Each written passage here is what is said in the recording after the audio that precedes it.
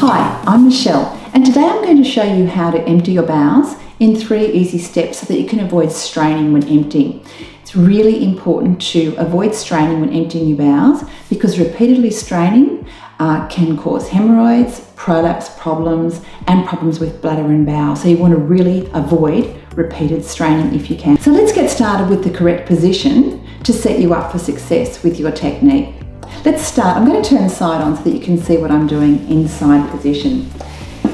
First step is to take your feet apart. So feet need to be wide apart, okay?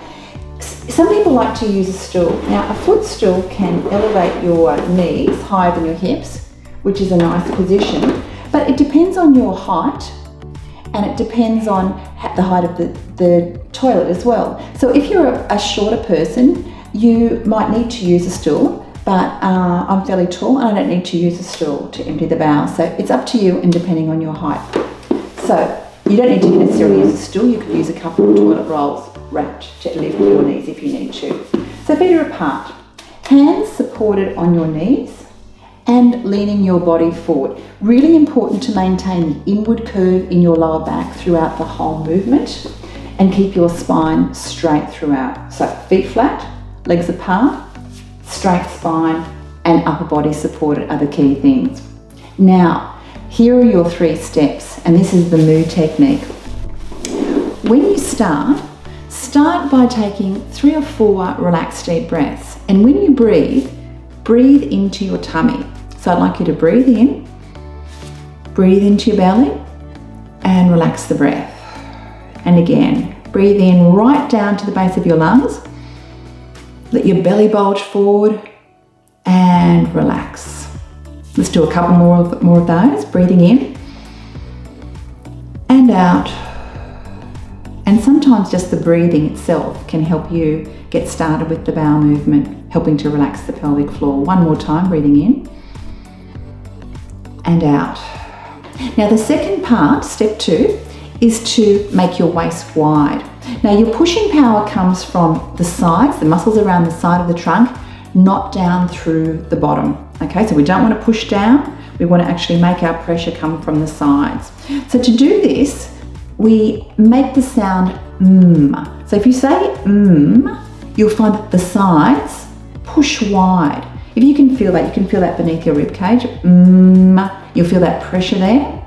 So make the mm sound. Then step 3 is to make the oo sound. And when you say oo, your tummy bulges forward at the same time. The importance of that is when your lower tummy bulges forward, it opens up the anal sphincter and helps to release the pelvic floor muscles, which allow the stool to pass. If you're pulling your tummy in and pushing down, your anal sphincter will tighten up. So you need to sit tall, waist wide. So I'm imagining myself nearly like a barrel as I bulge my tummy forward, ooh, and hold both the ooh throughout. If you need to push further, again to push further, keep pushing and then release. Now I'm obviously holding my side here. You'd be leaning forward with that technique, supporting your trunk. At the end of the movement, lift and squeeze through your pelvic openings to finish off the movement altogether. So we've gone through the 3 steps there, and in addition to setting up your correct technique, relaxed breathing for starters, then saying and then ooh. So I really hope this technique helps you to empty your bowels at home. If you're still having problems with your emptying, you might find that the stool is too hard, and you can watch my video linked up above for foods that actually help to keep the stool soft.